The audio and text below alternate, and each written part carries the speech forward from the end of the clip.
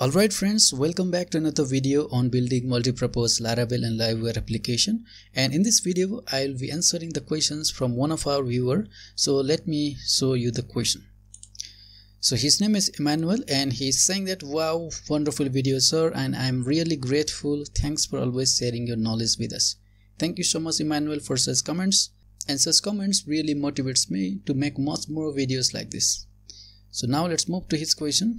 And he's saying that when I paginate the data results on my table, maybe I paginate by 10 rows, it numbers from 1 to 10, but when I go to page 2, the numbering is supposed to continue from 11 to 20.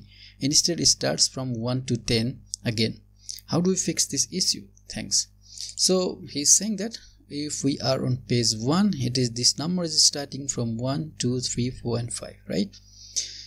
And if I go to page 2, it is again starting from 1, 2, 3, 4 and 5. So he's saying that if we go to page 2, how we can start from 6, 7, 8, 9 and 10. So this was his question. So let me show you how we can fix this. So first of all, let me go to list users, which is the component class. And over here we are calling the paginate method, right? So make sure to call the paginate methods. Now let me dump these users, and it should be the paginator instance. Okay, so let me remove it. Let me go to list users.blade.php file, and over here on for each loop, let me go inside this and let me dump users and then first item.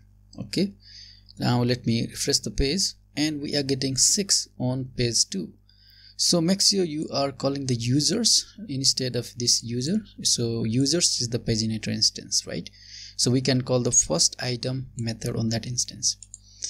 And now if I go to page 1, let me remove this, and we are getting 1. If I go to page 2, we are getting 6, and if I go to page 3, we are getting 11, right? So instead of dump, let me just dump, and we are getting 11 on page 3. If I go to page 4, we are getting 16, right? So in page 2 it is starting from 6. So what if we start from 6, 7, 8, 9 and 10, right? So for that, let me use index as well. So users is index user, so that we can get the index as well. So let me dump the index as well. Index. And for the index, it is starting from 0, 1, 2, 3 and 4, right? So now the remaining thing is just to add these two numbers, right? 6 plus 0 is 6, 6 plus 1 is 7, 6 plus 2 is 8, 6 plus 3 is 9 and 6 plus 4 is 10, right? So that we can display this over here. So instead of loop iteration, let's sum up these two numbers. So we can do users and then first item plus and then index. Okay, so make sure to use users over here.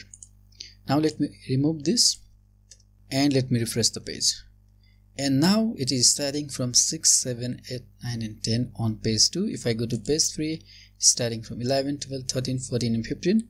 Similarly it works for every pages, right? If I go to page 1, it is starting from 1.